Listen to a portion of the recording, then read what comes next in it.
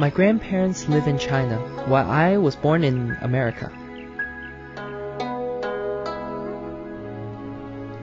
During this summer break, some Chinese American kids and I went to China in hopes to find our roots there and how our Chinese ancestors lived. On July 31st, we visited the ancient school Songyang Academy. It has more than 1500 years of history. I imagine how the older generations once studied, read books, and drank tea here.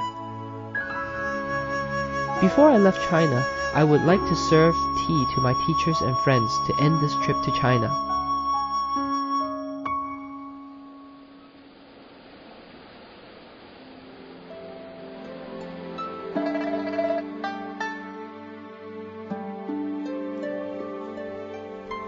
On July 30th, I met Mr. Yu Jiubo, the first tea teacher in my life, gave us a class with special flavor and feeling to me. Teacher Yu told us tea embodied the idea of peace and harmony in Chinese philosophy. It shows the relationship of people to nature, people to people, and people to society. I came to understand that as early as several thousand years ago, our ancestors already formed an integrated value system of about the world, society, and as well as to human life.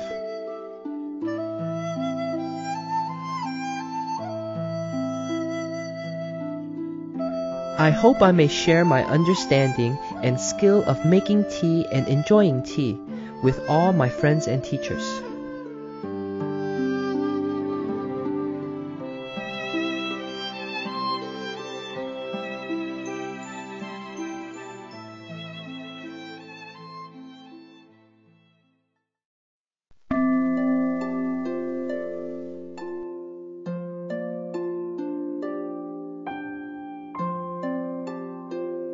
Around sunset, I put on my all-white gown for tea servicing and looked forward excitedly to my guests coming.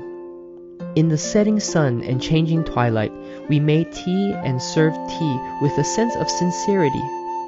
Serving tea in China is a way of offering goodwill and intimacy. While I was serving tea, I found that the teachers and friends, as well as some strangers with warm smiles on their faces. This touched my heart. Sharing is nice, but it was time to say goodbye.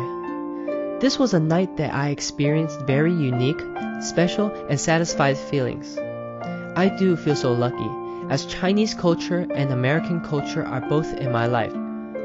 I will do my best to promote the exchange and mutual understanding of those two cultures.